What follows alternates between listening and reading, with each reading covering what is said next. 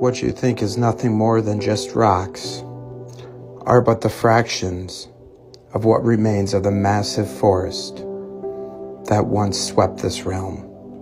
There was far more oxygen back then, and these were the trees that helped produce it.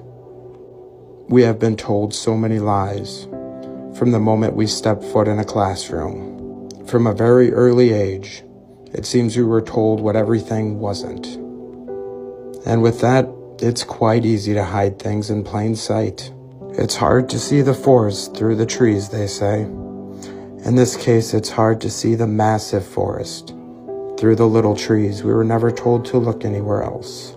But just open your eyes and imagine what was.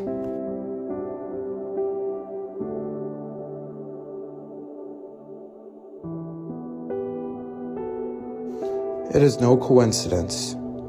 Every ancient civilization, every religion, the world over, all talked about these world trees. Just look how Cairo, Egypt used to be depicted in maps. Pyramids built right on top of them. Most likely harnessing the energy right from those massive world trees. History is nothing more than a set of lies agreed upon. Question everything, friends.